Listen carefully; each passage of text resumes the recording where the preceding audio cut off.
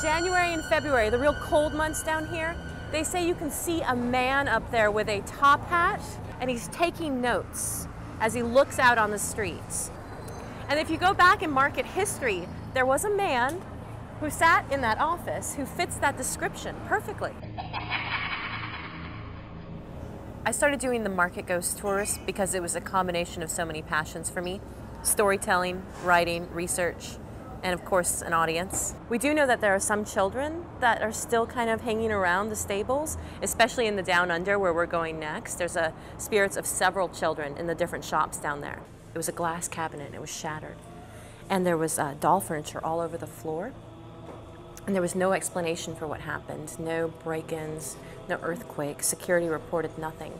If he feels agitated or threatened, there is strands of beads that are right behind you that will come off the wall. They'll literally just fly when he gets really upset. I think the market is known for its character. And so when I start to describe characters that are a part of this market, people light up. They used to have this ghost they called Charlie, and he'd kind of sit on their second level. They'd sometimes place a table for him on New Year's Eve.